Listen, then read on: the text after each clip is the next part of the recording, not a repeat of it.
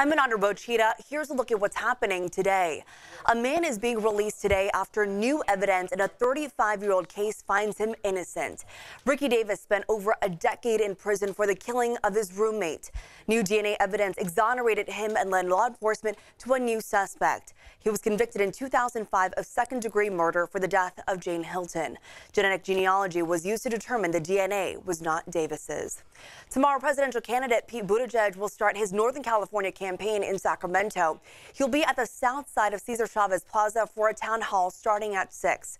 After that, he's headed to Turlock for the Stanislaus County Democratic Party fundraiser. And a quick heads up about some emergency road work that could affect your drive. Caltrans will close the westbound 80 connector ramp to Interstate 5 tonight. The closure will run from 11:30 tonight to 4 a.m. The detour is westbound 80 to West El Camino, then head eastbound 80 back to 5.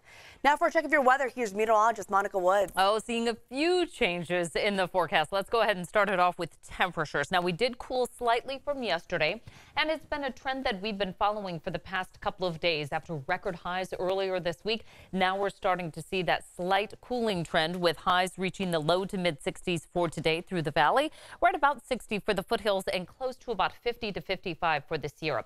So again, we're down by about 5 to 10 degrees in most areas.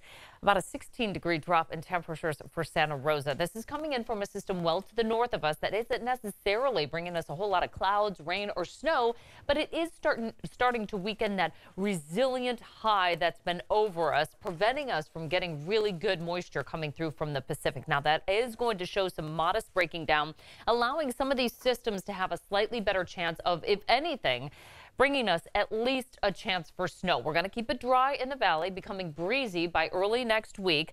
Highs are going to stay in the 60s, and then by the end of this 10-day period, by next Sunday, possibly bringing back that storm track to Northern California. Now you're all caught up on what's happening today. Heavy rains and snow are finally on their way. Stay up to date with the latest in severe weather as well as breaking news and traffic with the ABC 10 app.